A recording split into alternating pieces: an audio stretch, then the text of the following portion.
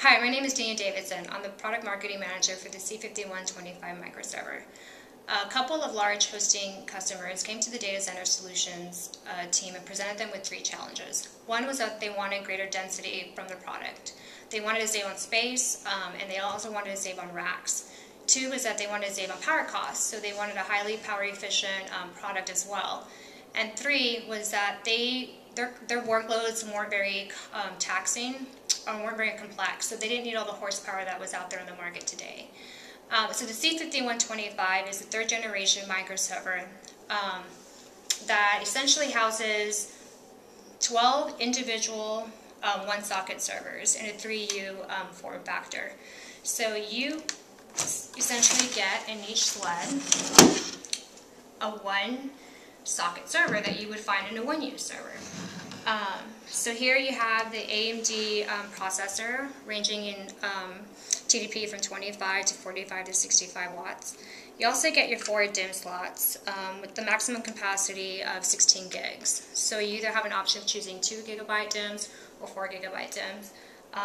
And since these are very dense, we had to use a very low profile DIMMs, which is also known as VLP memory. You get a choice of either choosing 2 3.5 hard drives, or you could also choose for 2.5 hard drives. As you can see, the sleds and the power supplies are all in the cold aisle, and they're all individually serviceable. Each sled has its own power buttons, so you can just power it off and keep the other ones going. So you don't have to affect any of the other ones to service or anything of that nature. And then, since we're sharing the same chassis, you share the power supplies, you share the fans, as well as the chassis itself.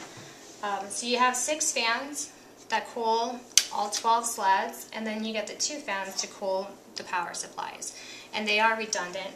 Obviously they're not hot swappable. In the back, which is people are curious about, it's very simple as you can see. It's very simple as you can see. We have just the fan cages for the fans, for the sleds, and the fan cages for the fans for the power supplies, and then this is where you would put in your power cords. Also, I just want to point out is that you either have the option of managing each dedicated server individually by one of the LOMs up here in the front, or you can just save yourself some money and just use one cable and use the LOM here. So for more information, please visit dell.com/PowerEdge C.